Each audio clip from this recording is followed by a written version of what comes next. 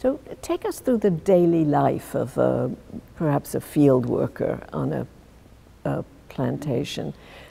She got up in the morning, she nursed her child, and then she went out into the field and didn't get back? Well, she nursed her child, and maybe she took the child with her and put the child down at the end of a row that she was sowing and kept moving them on very large plantations. And we do know that there are not a lot of large plantations where you have more than 20 or 30 slaves. I mean, most planters owned 2 or 3 or 4 or 5. So our idea of, you know, these huge plantations with large labor forces is the thing of myth, all right? But on some of these plantations, there might have been an elderly woman who was beyond the age where she could actually work in the fields, and she would be charged with taking care of the child. On some plantations, the mistress, the white woman who was in the house, she would run a nursery for enslaved children. But children are also put to work very, very early.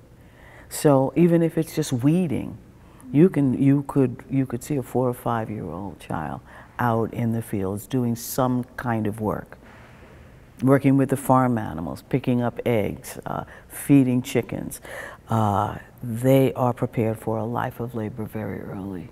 And the women who work in the household, I assume a good proportion worked, you know, within either the plantation home or even in the semi-urban home as women who did everything within the home? And they would do everything, and there is a myth. There is this myth that, you know, house slaves had it so much better than field slaves. And even within African American history, there is this mythology that, well, some people who were house slaves, and that's a nice way of putting it, that somehow that they had it a whole lot easier than field slaves.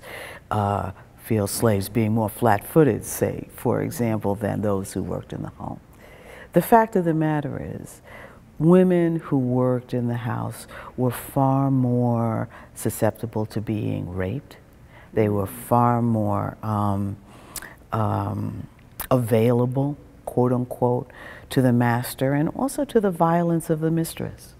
You know, white women who were in the plantation, they were not allies with the black women who worked in their home. They were invested in having that woman do a particular kind of work and do it well and do it properly, if only so that they didn't have to do it. Is there any way that such a woman, an enslaved woman, could resist that violence? I think that the kind of resistance that enslaved women resorted to was often not perceived as resistance. So, for example, one could do one's work poorly, and so and somehow get out of doing that work. So, for example, if you really were angry about having to cook a meal, so you could burn it. And then, you know, you might get whipped for it. On the other hand, you could play like, well, I just didn't know. You could play ignorance.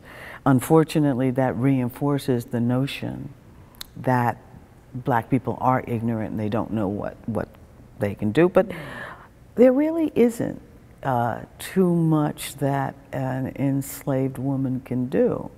Now, there are instances, and we've read about them. They exist in the record of black women fighting their mistresses. And we could also characterize the plantation household as being one where it was a perpetual war going on, and a war of wills between white women and enslaved women. But it would be beneath the surface.